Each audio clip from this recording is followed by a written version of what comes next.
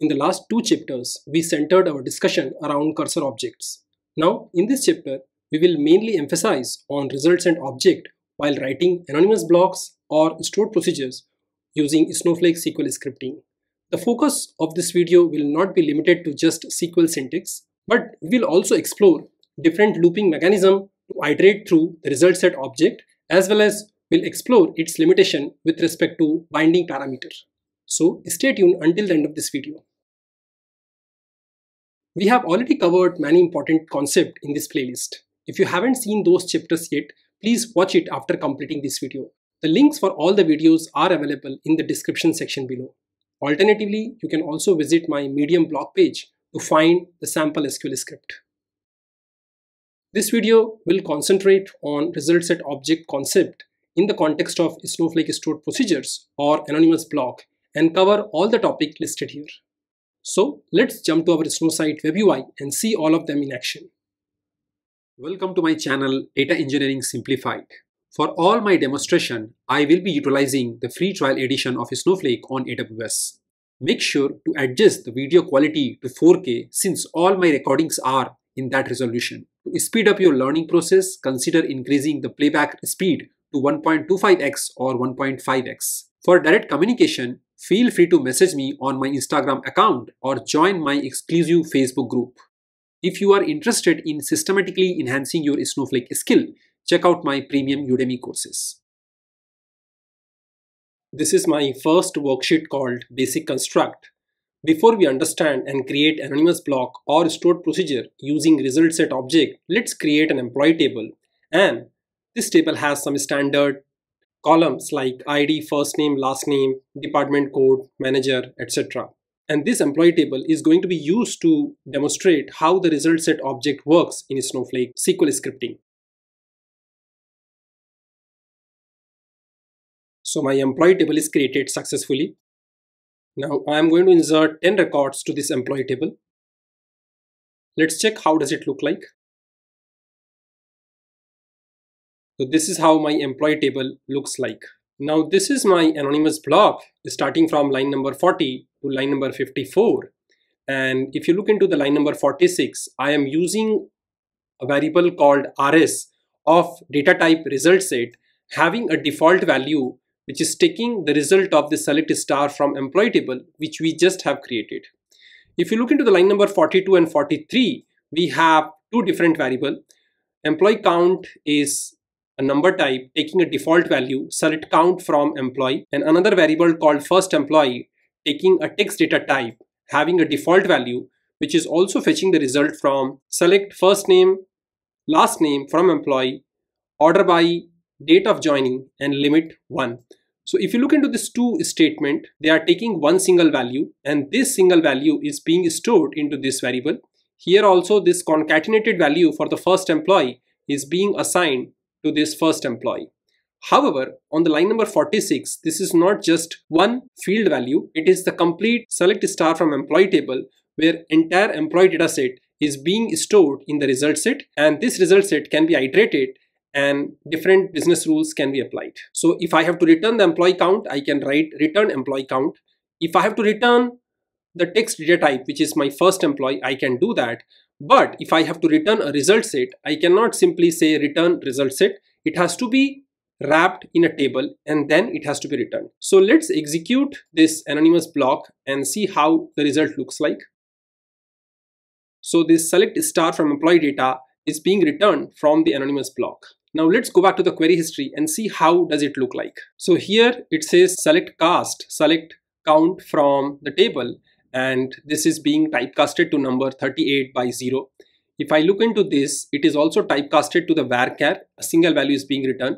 However, here it is select star from employee, and all those three statements is part of my anonymous block. However, if you look into the stored proc query ID is ending with 8AE, and the query which is executed as a part of anonymous block is having a different query ID. Okay, so this all four are part of one single execution. However, each of them are having different query ID. One important thing to notice, if you remember from our previous chapter, when we declared a cursor, declaration does not execute the query, When we use open keyword to open the cursor, that time the query is executed. However, in the result set object, the behavior is different. When you declared a result set with a query, the query is executed then and there. It does not support any open keyword to open the result set. Now this is my second simple anonymous block example where I have defined RS as a result set object, and it is also taking select star from employee, and instead of wrapping the RS into a table, I am simply returning the RS object. Let's see what happens. It says the return result set need to be wrapped with a table. So this is very clear that you cannot return a result set directly. It has to be wrapped in a table using a table function, and then only it can be returned. Now if I have to run this anonymous block as a stored procedures, and if I have to return the result set, then this has to be a table.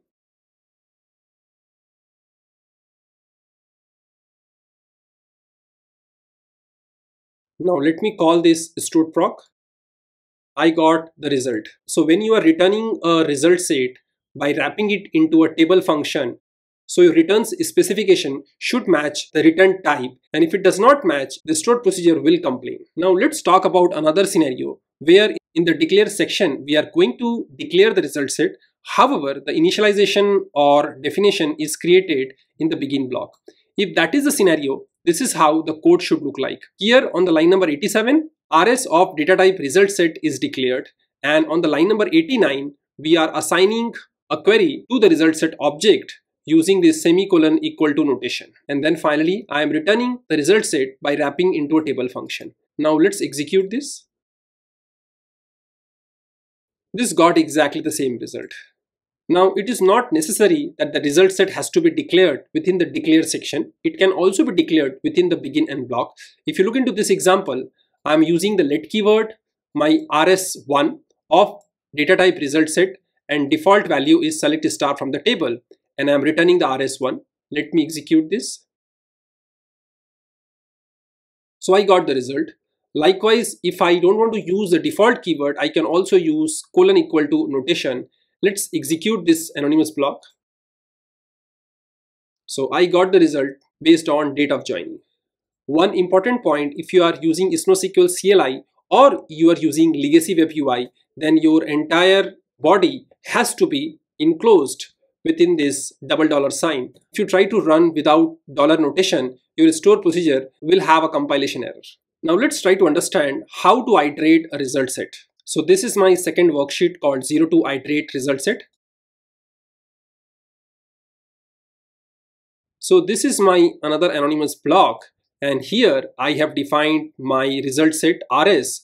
The select star from employee dataset is being assigned to my result set. In the begin block, I am writing this for loop where each of the row item is extracted from this result set using in and do keyword, and then you can really use the dot notation. For example, row item dot is manager, because this is select star from the employee, so all the fields would be available. And then if the flag equals to yes, it means if that particular employee is a manager, then the count will increase, and finally it will be returned. So let me execute this.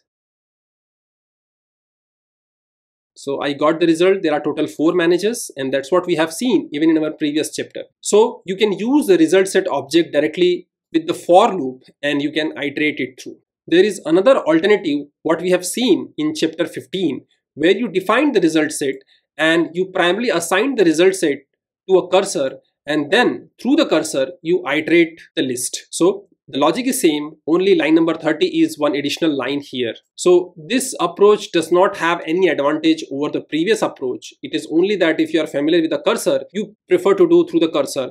However, instead of a cursor, you can simply use the result set, and there is no difference between this approach versus that approach. So let me execute this. This also fetch the same result. So these are the two mechanisms through which you can iterate through a result set using a for keyword. This is my next worksheet called result set dynamic query. In real life, there are scenarios where you have to build the query dynamically based on the input parameter from your stored procedures or from a different variable, and those parameter helps you to build a dynamic query, and that dynamic query has to be executed and the result has to be fetched into a result set or a cursor. Now, when we are talking about result set, let's understand how we can build a dynamic query. So if I look into this example, so this is my anonymous block. Again, you can use stored procedure approach. It takes one extra step to run the stored procedure. Anonymous block can be executed then and there. That's why I'm following anonymous block. So if you look into the line number 8 and 9, this is my manager count and manager status, where default value is 0 and Y. And here I have defined a SQL query, which is select star from employee, where manager status is equals to manager status variable, and this will be concatenated with this value. Looks good.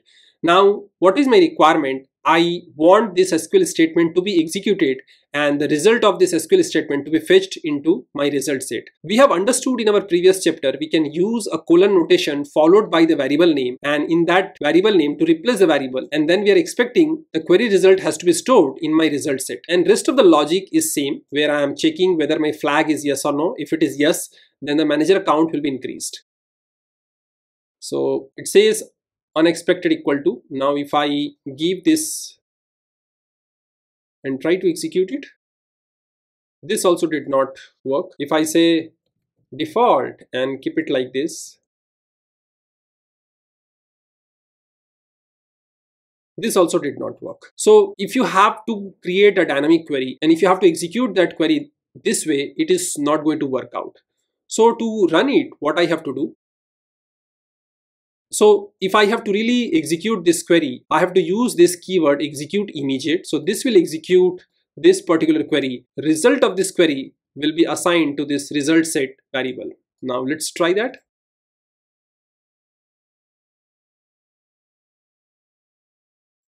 So if I come to my query history, what I see is manager equals to yes, and I have to use single quote before I make sure that this query runs properly, because this is a string variable. So to make sure that we use single quote, it is a little trickier approach here. So instead of single quote, I have replaced a single quote with double dollar, because if I have to support a single quote here and here, okay, I have to use a double dollar sign, and inside the double dollar sign, I can write anything. So this is a little trickier approach to allow a single quote to be part of my SQL statement. Let's execute this. Now I got this 4, and let me go back to the query profile.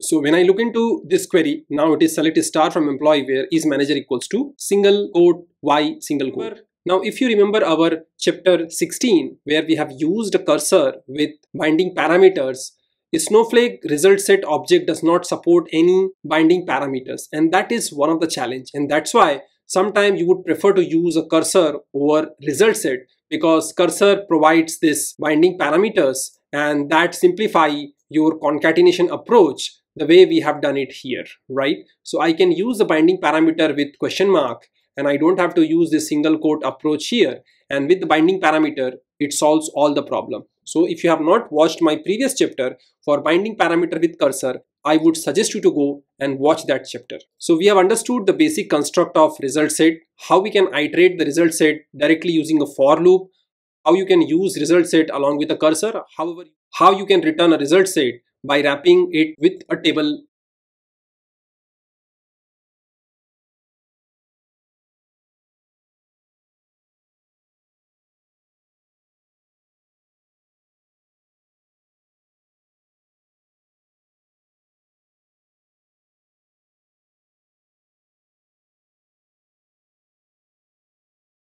I hope you got something valuable from this video.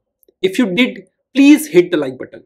Your support not only recognizes the work behind this free content, but also helps others to discover this playlist. And if you think it can help someone else in your team, feel free to share. Thanks for watching, and let's spread the knowledge and growth together.